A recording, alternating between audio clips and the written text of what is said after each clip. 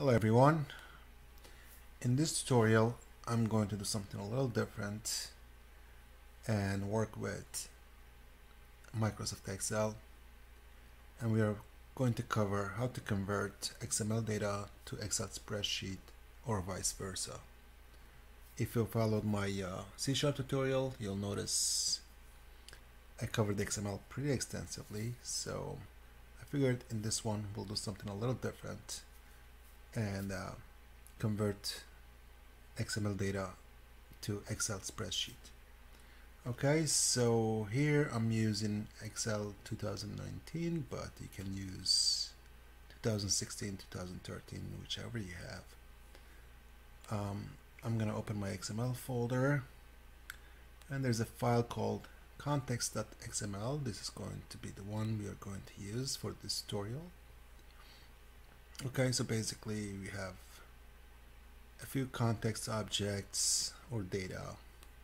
It's like a type of little phone book. We want to convert this data into Excel spreadsheet. Okay, so let's open our Excel. So here the first thing we want to do, we want to go to our data tab, and all the way to the right, to the left, there's a button called Get Data. We're going to click on that. From the drop down menu, we're going to select from File and then select from XML.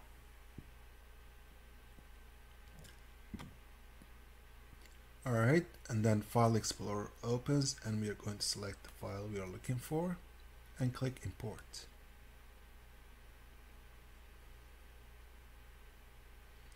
Alright, we'll be presented with this navigator window. So it has the file name here, and then a context table. This icon here represents the table, I believe. We're going to select that. If you don't select that, until we select that, these two buttons here will be grayed out. But once we select that, the data will display here as a preview, and then the buttons will lit up.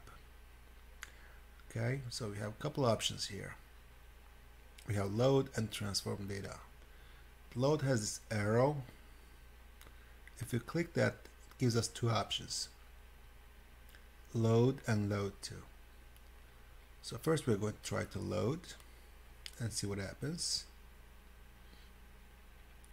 So once we select that, it gets the data. So a couple things happens here. First, it names the page or the sheet as contact, and then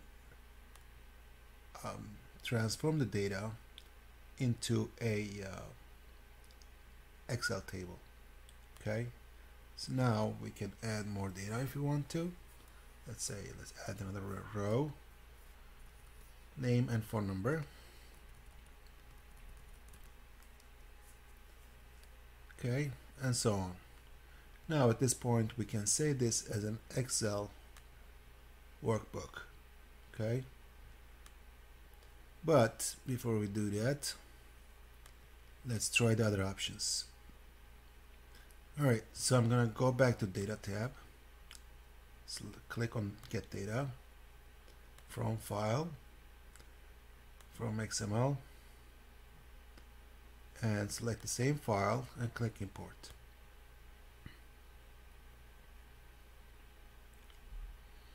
Okay, we get the same window, navigator window. I'm going to, again, you'll see these two buttons here grayed out until we select this contact object.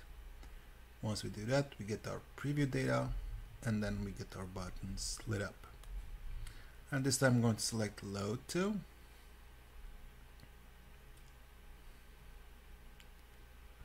Now this time we get another little window that gives us a few more options.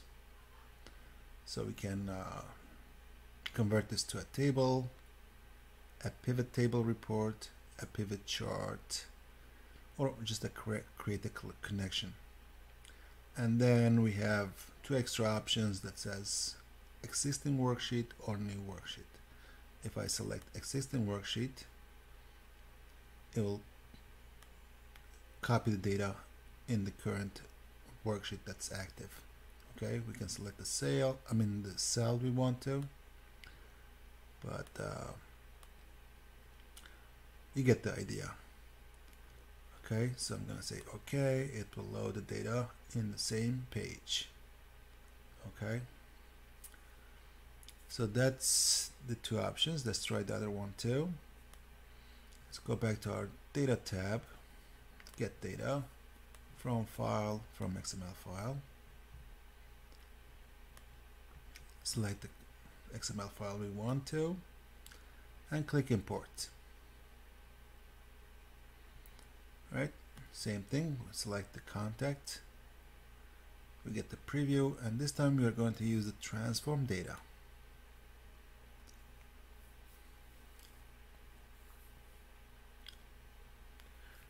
Okay, once we do that, we get the preview our data, our queries here, and a bunch of other options. The main things, I think, this allows us to rearrange the columns. If you want to, we can move them. Now, as I move them, keep an eye on here. It's going to add more steps to this little window here. Now watch this. I'm going to move the font to the first column.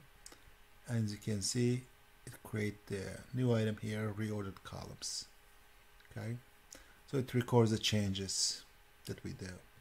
We can change the names here for the columns and so on. Okay, I'm going to get rid of this, switch it back to normal. And again, here to the left, we have close load. If we select that, we get the same options like we did before. We can either copy to load to a new page, or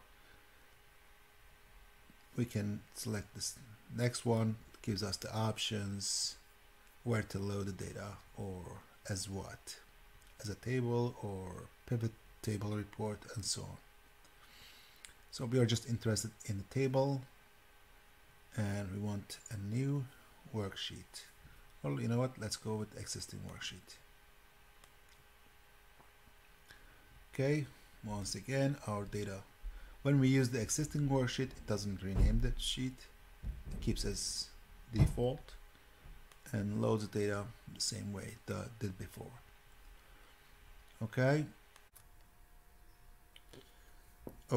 so we have seen how to easily import XML data into Excel and convert to Excel spreadsheet data and work with it. We have seen a few different ways of doing it.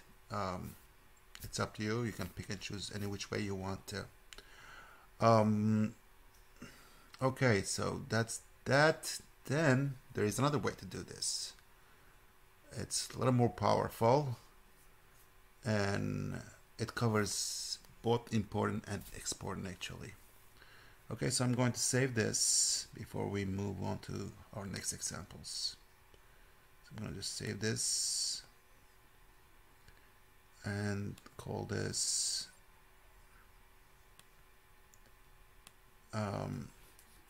XML to Excel using Data tab. Okay. All right, so I'm going to open another Excel workbook.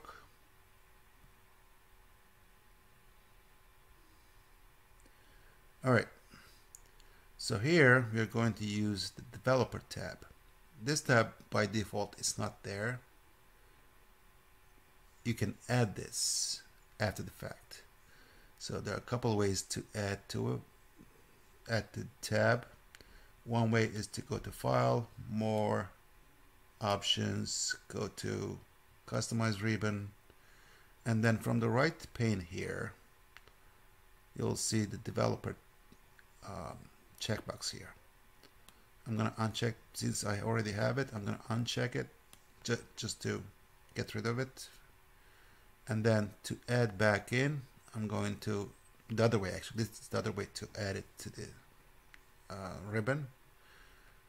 Right click any empty spot on your ribbon you'll get two options. So the first option says customize the ribbon. So we're going to select that. And this is going to take us right inside where we need customize ribbon tab. And we're going to, from the right pane, or this tree view, we can just checkbox, click the checkbox and hit OK, and there you have it, your developer tab. Okay, now that we have the developer tab, we're going to import the XML data. So there's a button here that says import, click that, and we are going to select the same file that we used before, context.xml, and click import, and it's going to give us a message box that says the specified XML source does not refer to a schema. Excel will create a schema based on the XML source data. We are going to say OK, and then we get the option whether we want to create in the same page or same spreadsheet or a different worksheet. So let's say we want a different worksheet, hit OK, and it created a new sheet and added the data to our spreadsheet as a table, just like before. Okay. All right, so at this point, if you have extra data in the form of Excel spreadsheet, you can merge the data. Let's say we have some data here in a different spreadsheet. We want to merge them together. Let me just see just on the values.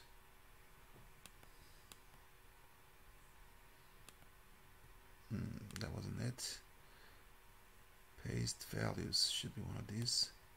I don't want the table. It's not table, is it? Let's see. Shouldn't be. Anyway, let's say you have again another set of data somewhere. You want to merge the two sets. Let's change these names, for example, Josh,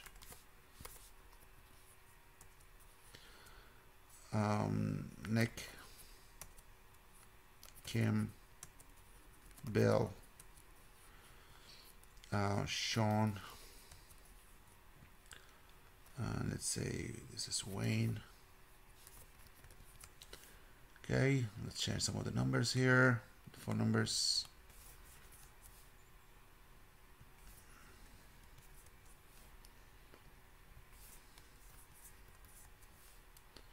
So on and so forth. Okay, let's say we want to merge these two sets of data together. I'm just going to copy and add this extra row here and paste the data in there. So now we merged all data together. Now if we want to, we can filter through data, find errors, find duplicates, and so on.